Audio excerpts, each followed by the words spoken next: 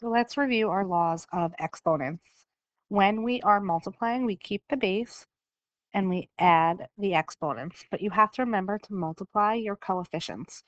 So if we have something basic, just like x to the fifth times x to the third, 5 plus 3 gives us x to the eighth. But if I have numbers in front,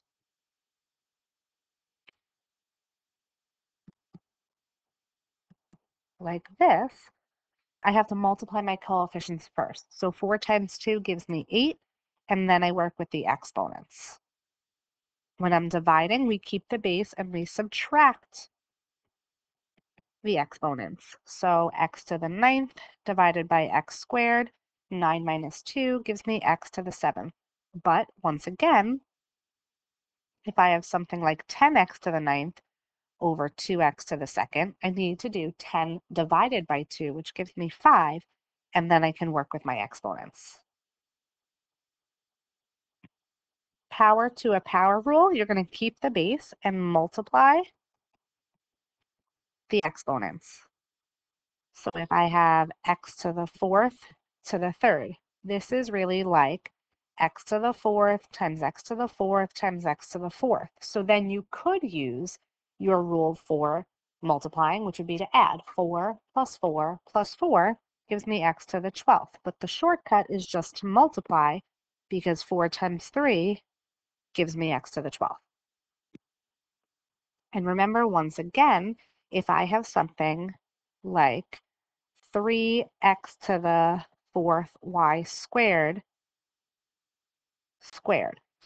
I have to give this exponent to each piece and essentially distribute that exponent.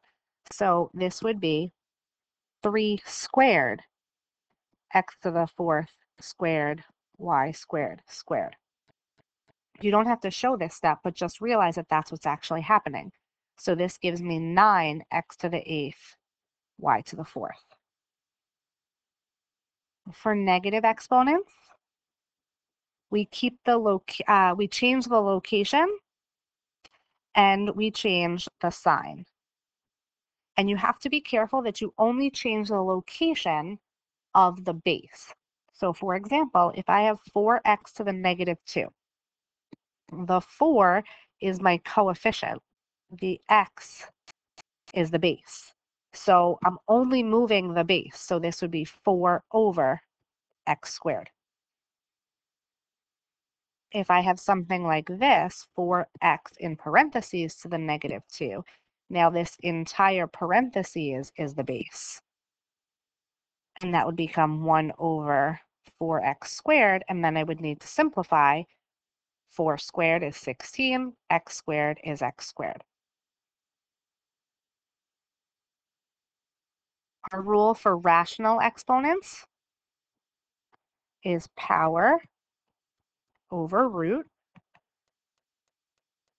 So x to the 3/2 is the square root of x to the third, because this is my power and this is my root. A square root is implied, but remember that if it's anything else, you have to show it.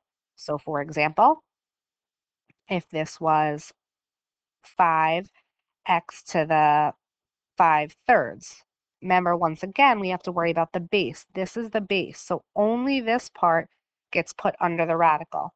So this would be equal to 5 as a coefficient in the front times the cube root of x to the 5th. And notice how my cube root, I put the 3 inside the little spot of the radical. Zero exponents, anything to the 0 power is 1. So once again, you have to be careful about the base. If I have 2x to the 0, only this part is 1.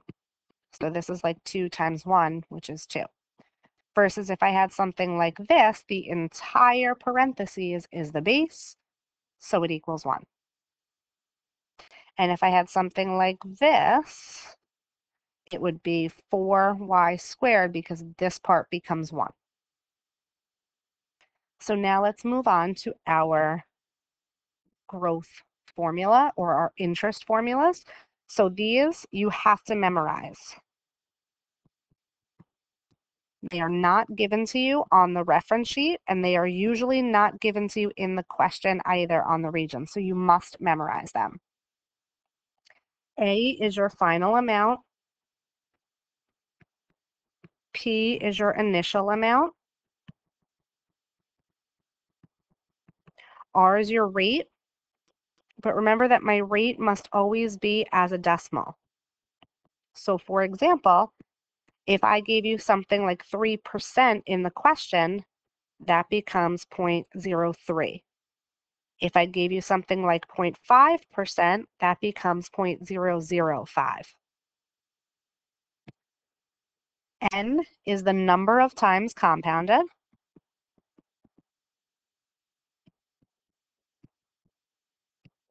Which I'll go over in a second. T is the time, and by default, it's in years unless it's otherwise specified in the question.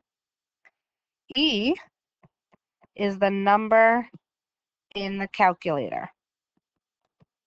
Okay, and in order to get that, I hit second ln, which is next to the 4. So let's go over what we replace n with. So the number of times compounded is n. So this is the variable. Sorry.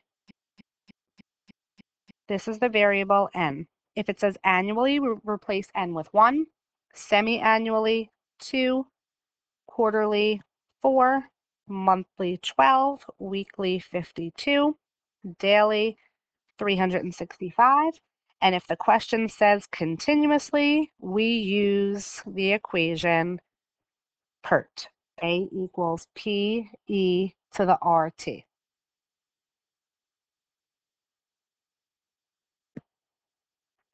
So now let's talk about growth and decay in general. So those two were examples of our exponential growth formulas, because when we are talking about interest, it's typically growth. So growth in general is when b is larger than 1, and decay is when b is between 0 and 1. And I'm referring to this formula here, which you once again must memorize. So in this formula, y equals ab to the x. A is the initial, and b is the growth factor. So for example, if they say something like a growth factor of 2, or it's tripling, that's your b value. If they give you a rate, b is equal to 1 plus or minus r. So b is the factor, and r is the rate as a decimal. So you have to be able to convert back and forth between these two formulas. So in general, growth is when b is greater than 1, and it's a plus sign, it's addition. It's increasing. And b is equal to 1 plus r. My graph is going up, increasing. For growth, b is between 0 and 1. My graph is decreasing.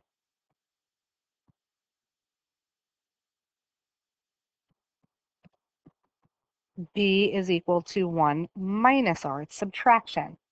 And keywords that you're going to look for are loses value, decreases, or depreciates. Those are keywords in a word problem that tell us that it's decay. Or of course, if they say decaying. We did talk a little bit about half-life. So in general, half-life is a decreasing formula. So it's y equals ab to the x, but remember that b is going to be equal to 0.5. And then it's x over the half-life. And if we're doing double time, that would be growth. So I'll put that over here. That would be y equals a times 2 to the x over whatever the double time is. Okay, I'll just put t.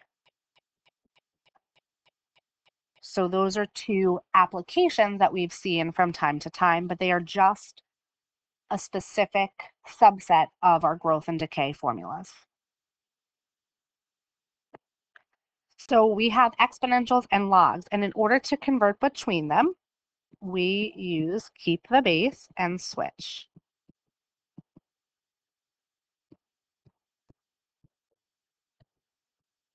So for example, if I had something like 5 to the x equals 27, that would be log. I'm going to keep the base.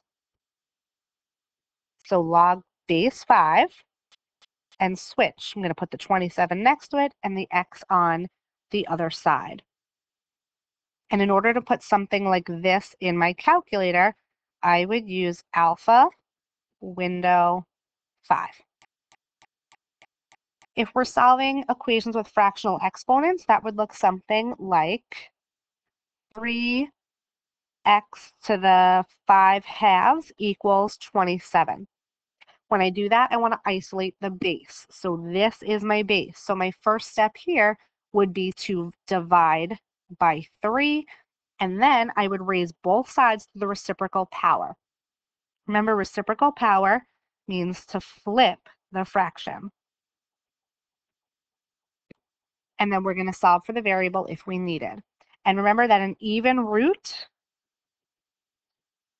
and for roots, we look to the denominator because we do power over root like we did in our laws of exponents before.